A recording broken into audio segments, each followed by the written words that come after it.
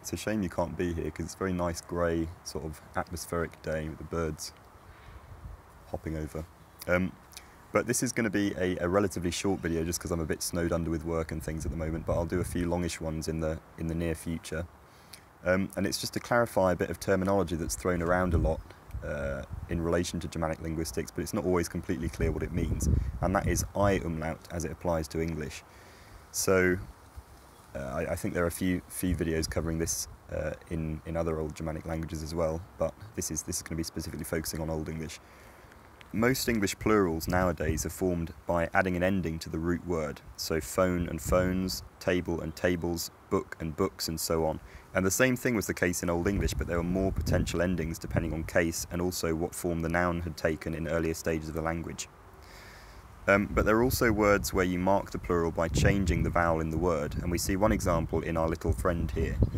This is a mouse, but two of them would be mice. Instead of adding an ending, you just change the vowel to make the plural. And that applies to words like goose and geese, man and men, and it also applies in other situations where it's not a plural distinction, like old and elder.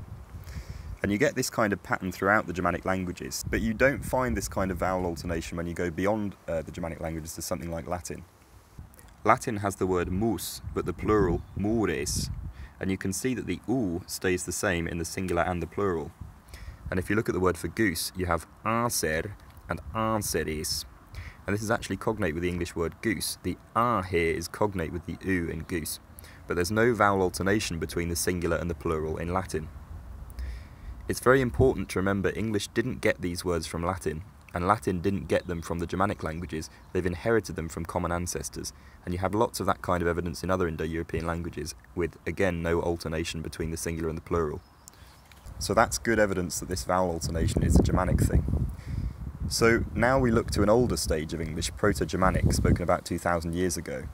In the nominative case in proto-Germanic you had mus and musis, one mus, many musis. And for goose you had one rans and many ransis. And neither of those have that vowel alternation. They're pretty much the equivalent of mouse, mouses, goose, gooses.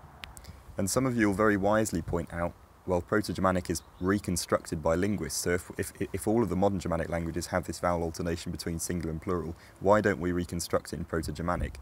And that's a very good question, and the answer is because not all attested Germanic languages have this vowel alternation. So Gothic doesn't seem to have I-umlaut.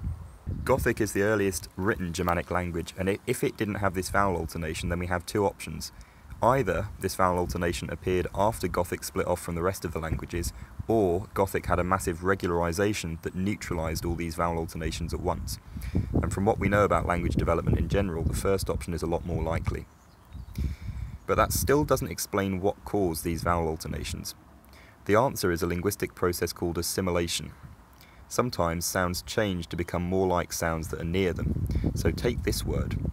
In Southern English it used to be pronounced diu, dew, but over the last 60 years or so, the y has assimilated to the d in front of it and become j, which is a post-alveolar sound that's closer to d. So dew has become jew. And this happened with vowels in the early Germanic languages. So in the plural musis, the u sound assimilated to the e by fronting, moving further forward in the mouth, but it retained the lip rounding of u, so that it was musis, musis. So you then have one mus, many musis.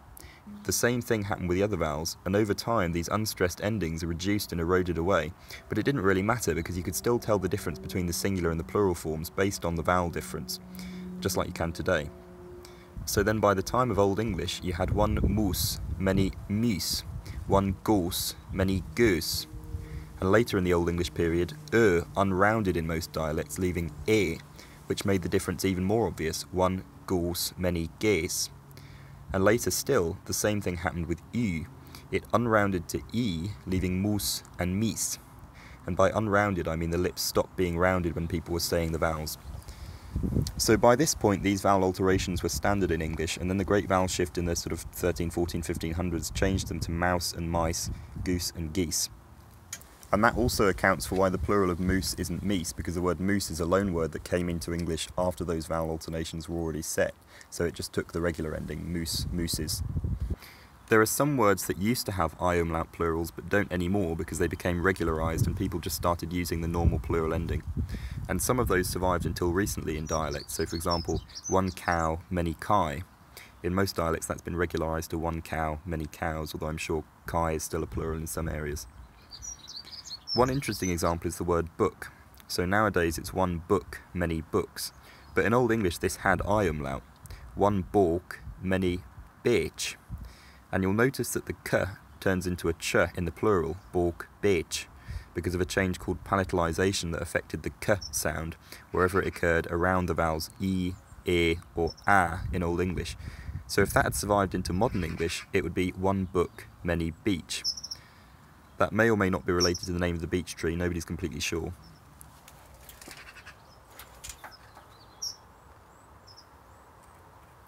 Thank you very much for watching. Sorry if the winds had any effect on the noise, the sound, and I'll talk to you soon. Thank you.